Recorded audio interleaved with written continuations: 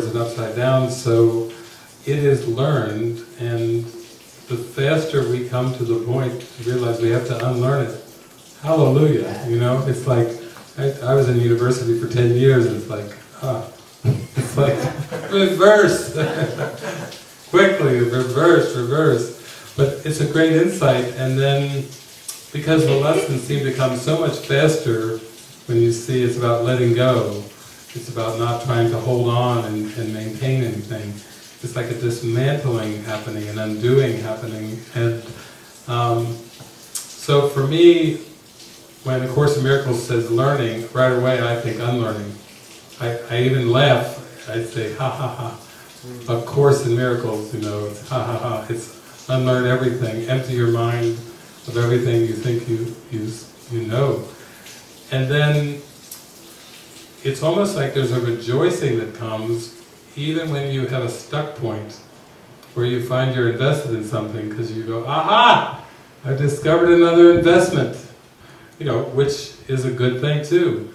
And so I find it turns around in a positive way, that what seemed to be life, the previous life, it does seem kind of like nonsense. You know, like there was no point to it.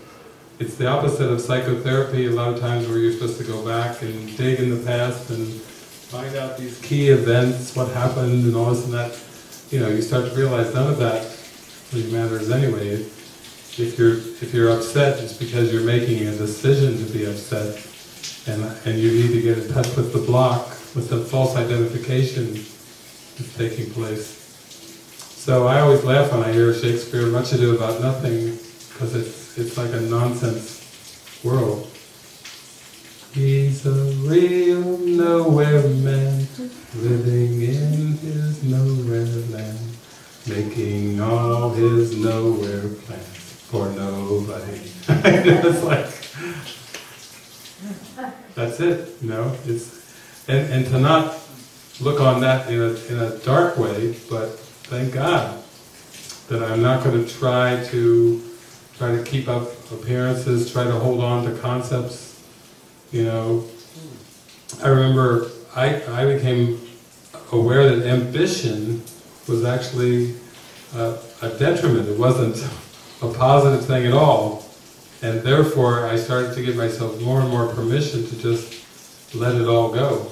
Kind of like John Lennon's Watching the Wheels. After all those years of Beatles and all this success and fame and all these things, you know, he comes out with, I'm sitting here watching the wheels go round and round.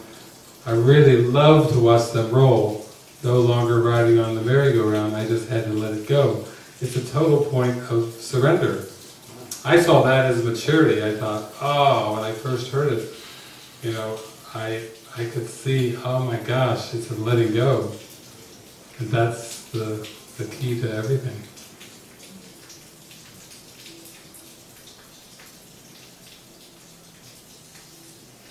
So now I've attracted a bunch of people. I live with people who have no ambition at all.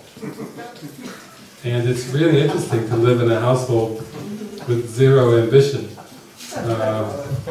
It's really fun. Or poster child.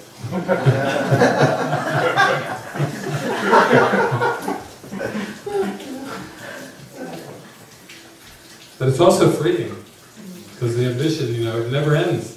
If you go, how good is good enough?